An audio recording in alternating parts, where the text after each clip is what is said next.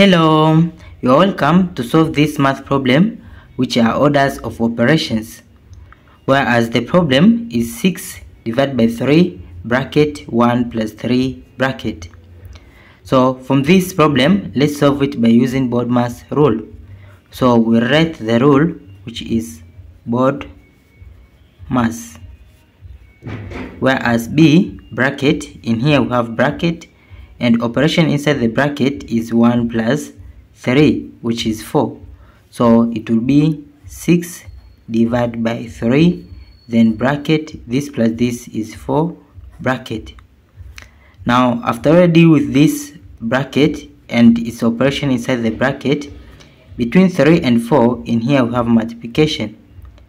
Now from the rule, order, we don't have order. In here division, we have division here, multiplication, we have this multiplication, but we don't have addition and subtraction. So we'll use this group of division and multiplication according to which starts first. Now from this our problem, it starts division then multiplication. So we'll use this division of 6 divided by 3, which is 2, then times this 4, which is equal to 2 times 4, it is 8. Therefore this is our final answer. Thank you for watching. Don't forget these steps to miss out. Subscribe to my channel and see you in the next video. Bye bye.